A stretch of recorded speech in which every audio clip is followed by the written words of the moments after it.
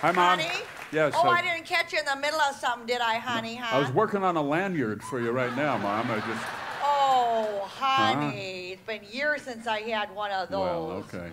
Well, you're not eating lunch or anything, are you, honey? I mean, I could call you back later. No, it's okay, Mom. You go ahead. I mean, well, what are you eating, honey? Something healthy, I hope, huh? Drinking water. That's actually all I'm doing. No, Oh, I just what? here, you know, just here on a ship, actually. Oh, you're on a drink ship, some water. honey? Yeah. Oh, well, honey, why didn't you tell us that you were on a ship now? Well, I mean, you know, I didn't want to alarm you. You know, I'm out on the ocean, actually, in the Caribbean. So. Yeah, but honey, you got to tell people when you go out of town now, huh?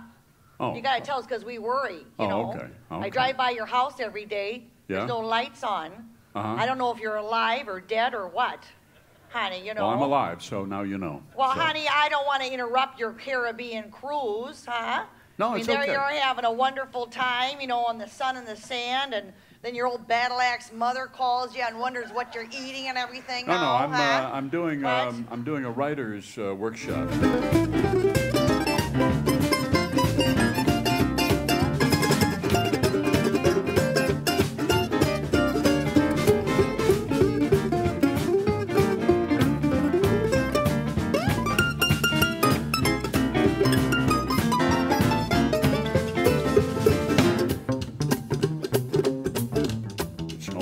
British colony, Grand Turk, and so people were driving on the left-hand side, which must be thrilling for them, really, and you know, using words like brilliant, smashing, you know, bugger off, things like that, which you and I would like to use, but it doesn't sound right coming from us, and where they misspell a great many words.